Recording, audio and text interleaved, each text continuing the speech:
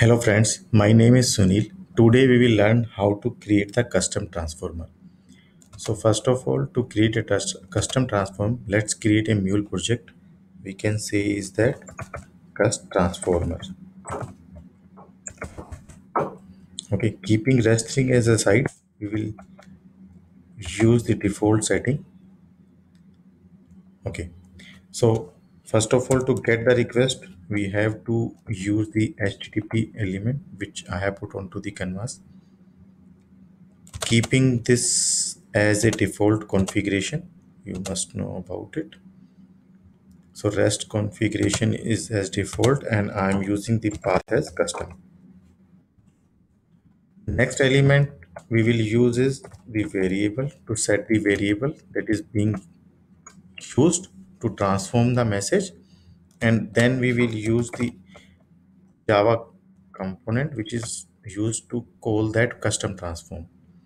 Okay, so we have to define the class of the type of the class it will return, and the transform class which is actually have the business logic to transform the object. So for this one we will create first of all a new package. Let's create a package, say custom transform itself. Okay, and then we will create a new class that is student, and it will have one variable, one field,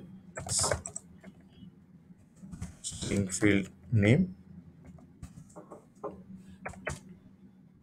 We will use the constructor.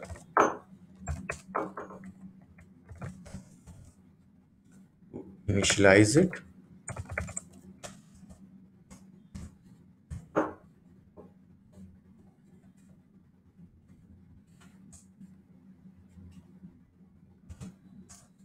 Okay, you can have a getter setter for this method,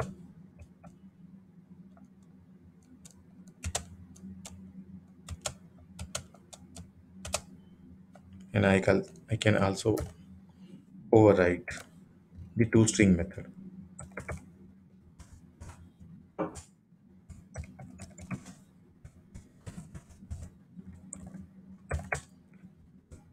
Where I can return the string. What I want is student, and that will contain the name.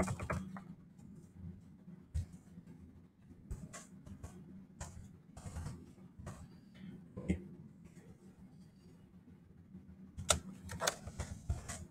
I have to define the data type, which data type it will return. So it will have a return class package dot the class name. Now we have to return down the custom transformer class. So we will create a new class that is custom student. And this class to be work as a customer transformer, it should extend to which abstract message transformer. Abstract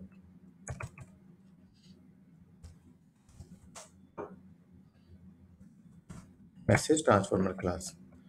So it should implement the transform message, and this message will contain the complete payload. So in our case, the flow variable which we have defined earlier, we can get it, that is through message dot get property. We can get that one, so we can define the id, and the scope we can define as property store dot invocation over here. And now we can return the student object which is being created using this name variable. So this custom student I can define over here in the transform. So when this object will get created, it called this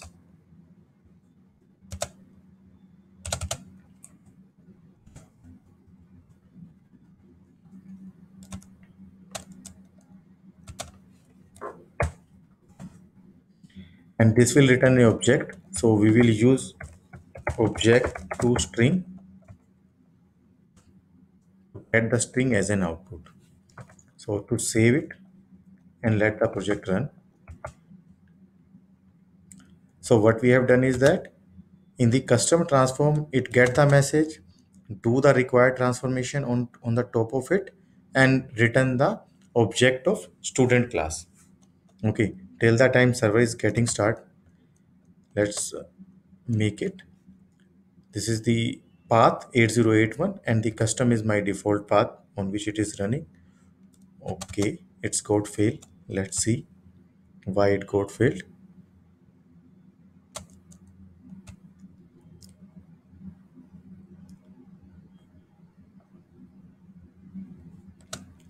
Okay, let's see what is gap in my class.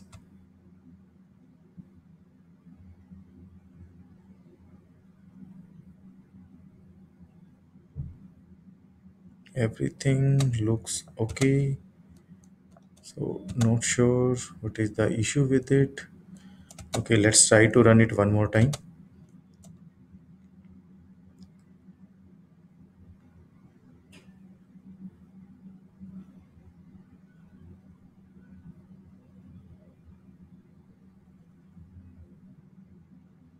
Let's see this time it will run or same error will come.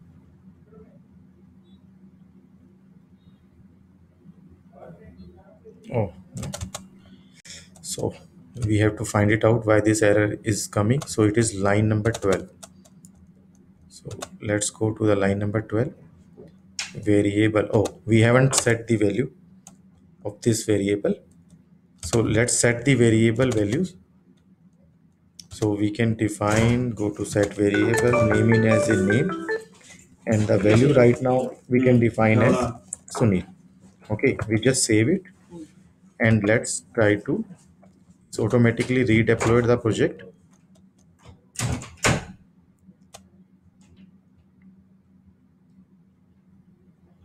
And hopefully this time it should be successfully run.